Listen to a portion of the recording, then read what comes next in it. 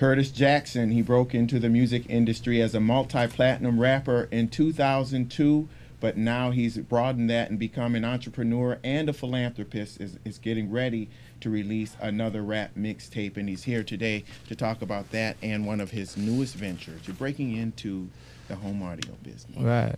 Tell me about that. Well, SMS Audio is a project I worked on for a while. I had an experience in that actual category that I hadn't had in any other territory. But I'm happy it happened because I had a license agreement that didn't fall through properly, and I don't want to just put my likeness on products that I don't actually stand behind. Why was it important for you to actually buy into the company? I imagine, once again, you said you had a licensing fee. You could have just gotten 7% fee off of everything that you sold, but you wanted to own. Right. It's important to be a part of the development process, and it allows me, you know, input to say yes or no to certain things that we actually create. A lot of people coming out with headphones. Dr. Dre and Jimmy Iovine just had a cash windfall with their. How are you going to set yours apart?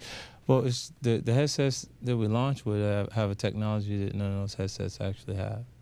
You know, we use a Clear technology as a 16-bit wireless, lawless technology that allows you to move about 50 feet away from the source of music without losing any high-fidelity CD sound quality. So the difference between that and some of the other things that you see are wireless on the actual market is they're utilizing Bluetooth that was created for telecommunications, and the sound quality is a lot less. What's fascinating about you is the fact that, for instance, with the vitamin water deal, you took stock to endorse that product, and you were basically the guy out there that brought the flavor to the next level. Right, and it changed the way artists feel like they should operate when doing deals through brand extension and opportunities. They followed in that and looking for equity ownership in actual companies. And moving forward, I hope I influence them with the business model that I utilize for SK, for Street Kings. It's an energy drink, and I partner with the United Nations World Food Program to provide a meal through every purchase of the actual drink. So it feels good. According to the United Nations numbers, 29,000 people die per day. So I started with Africa. Obviously, that's the biggest issue. And what I got as feedback from some of my actual audience is, you know, people that aren't actually informed, they react immediately like, we hungry here, Fifth. Like, we got people hungry here, and that's just right, but it's not half as bad as that issue is. And what I did with SMS Audio is I partnered with Feed America. So with the purchase of every headset distributed domestically through SMS, there'll be 250 meals provided for each purchase. And this is a new model. You're really looking at this as kind of a part of a profit, nonprofit. Right. It's conscious capitalism. Okay. According to World Bank numbers, 1% of business would alleviate all extreme poverty around the world. But we have to create a template. They have to see successful projects or successful companies that come out that have this type of philanthropy connected to it. What inspired you to do this, 50?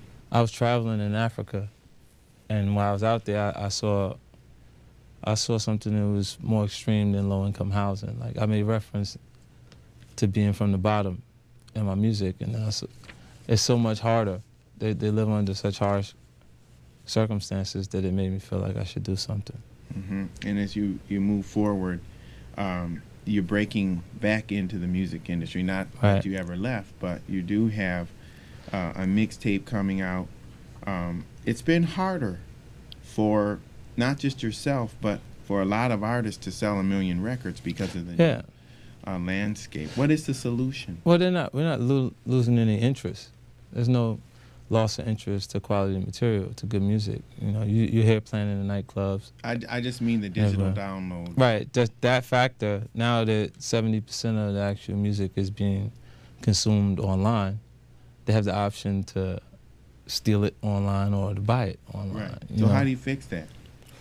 Well, I don't think you fix it. I think well, Sean Parker has a pretty good idea with Spotify, because he's aware of the damage done through Napster, and then he went forward with a model that can actually just stream, continue to at least have the major corporations, the major record companies feel like they're taking legitimate risk on marketing artists.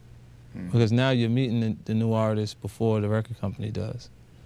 All you need is a camera, and today your telephone's a camera. So they after making the music in the studio, they film themselves. Wow, it's right on YouTube. So if you can identify with talent, you can hear it early on. They start to develop a following online, and then the record companies come. So we're losing artist development. You know, I get a sense that you were thinking about these concepts, the idea of diversifying, before you actually came into the major record deal. Well, I think this is something that I want to do. You're going to see long haul. I'll be involved in this actual company. It's not like something we'll build up and just get rid of it. Because, I mean, it's exciting to me. Like, being a part of this audio company is also a reflection of my passion for delivering music that sounds well. Right. And to sit here and listen to you, you can see the evolution from that first mixtape. Yeah, well, you know what? The mixtape, this is what I run into every time I have an interview or I go somewhere, is you become the music when you launch something. Whatever you said on the song, that's who you are. There's no other references to you when you're a new artist. Right. And because my first effort on Columbia was Power to Dollar, and it had aggression in the actual CD, it translated the strongest because it's been the consistent thing. Because I was writing material that reflected the environment that I grew up in. And you were the most dangerous man in the music business. Because of the environment being that dangerous where I come from. Right. I was interpreted that way. And then gradually, when the first record came out, Get Rich or Die Trying, and it becomes the largest debut in hip-hop album and goes on to sell 12 million copies, a fool will change something when it's not broke. So I was consistent with that messaging. And, you know, now I can offer something different and, you know, reveal my true intentions in different ways. That's why the Street King Project and SMS Audio, the give back component is there. I'm supposed to be the bad guy. So where's the good guys? Where's their effort to fix this? Right. And does that frustrate you at times? You know, no, I just understand idea of being stigmatized. But then when you look at what you're doing, it's a no. There's negative points and positive points. There's points where people don't play with me because of that. And it allows the business to flow a lot easier.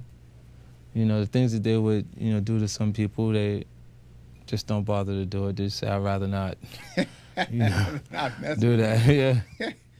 Yeah. And as I really watched you closely as you continue to grow, do you see yourself becoming a billionaire one day? Yes, but I'm not really focused on it because it takes some time. The question was, do you see yourself doing it? I can see myself continuing success. So at what rate? You know, I'm just not, like, that's not my focus right now. I felt like after you accomplish enough, I'm already a billionaire compared to where I come from.